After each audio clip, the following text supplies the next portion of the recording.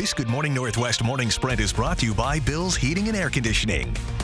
It is 6:53. Time to get you ready to take on your Thursday with the morning sprint. Yes, fire season is getting started. Destiny Richards is live, giving us a look at the Coeur d'Alene Fire Department's new fireboat. Sydney Charles has details on concerns across the country that the U.S. could default on its debt 1 week from today. But we'll have plenty of sunshine today, so let's get to Mark in that forecast.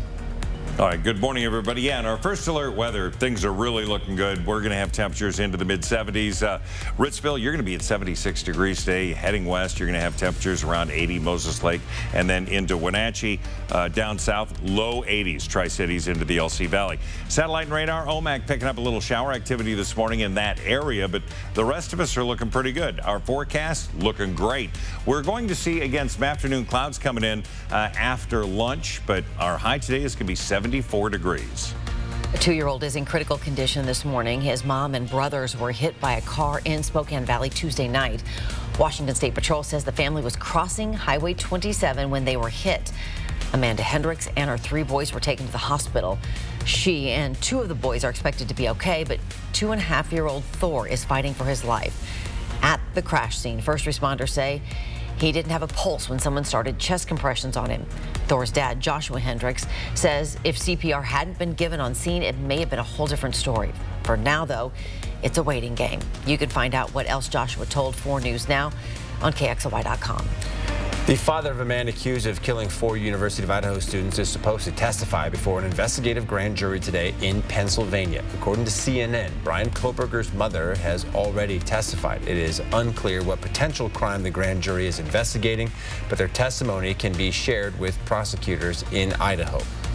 We're now learning that the body of a teenage girl found in Yakima County last month was 17-year-old from Spokane. Yakima County Sheriff's deputies say a man in the town of Mapton found the body of someone shot in the head on his property on April 30th. The coroner's office confirmed Samantha Kalinchuk died of a single gunshot wound, and detectives are treating this as homicide. No arrests have been made yet. Kalinchuk was a former Mount Spokane high school student. The principal released a statement saying that she was a kind and thoughtful student. She enjoyed graphic design, science courses, basketball, and was an avid Houston Astros fan. We will miss Samantha greatly, and she will hold a special place in our hearts. House Speaker Kevin McCarthy is set to send the House home after votes are held today, signaling that debt negotiations with the White House will continue as the risk of a first-ever default grows. And the U.S. is now only 1 week out from the default deadline, and there's still no deal in place. As a result, one of the major credit rating agencies has now put the country's AAA credit rating on a negative watch. It's a warning that the top-notch creditworthiness of the U.S. is at risk. Coverage of on the debt default will continue. Coming up next on Good Morning America. Portland Public Schools is investigating threats made to Lake City High.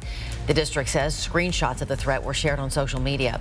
Out of caution, more police were placed at Lake City for yesterday's school day.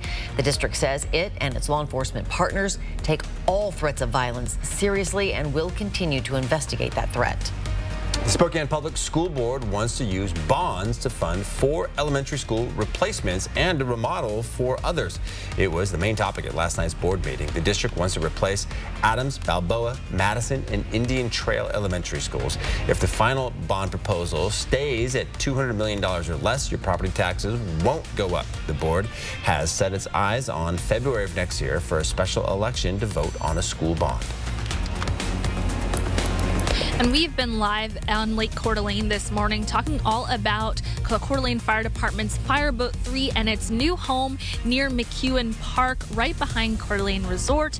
This new location is so they can respond quicker to areas they respond to the most, mostly around Tubbs Hill. They can respond to people who may be injured, wildfires, lakefront home fires, even water rescues here. So just make sure to be careful when you're recreating around Memorial Day weekend. Bears are coming out of hibernation and looking for some easy food. Fish and Wildlife agents are warning you to be careful when you're camping or hiking. Fish and Wildlife says if you come across a bear, do not run. You should try to remain still and make loud noises and try to scare the bear away. Fish and Wildlife also recommends putting away your bird feeder this time of year and keeping trash cans inside at night. The 42nd annual Pig Out in the Park returns to Riverfront Park on August 30th through September 4th. In addition to the dozens of food vendors, this year will be more than 100 performances across 4 stages. And every day from 3 to 5 p.m. and 8 to 10 p.m., all Pig Out booths will offer special $6 bite items from their menus. We'll check weather next.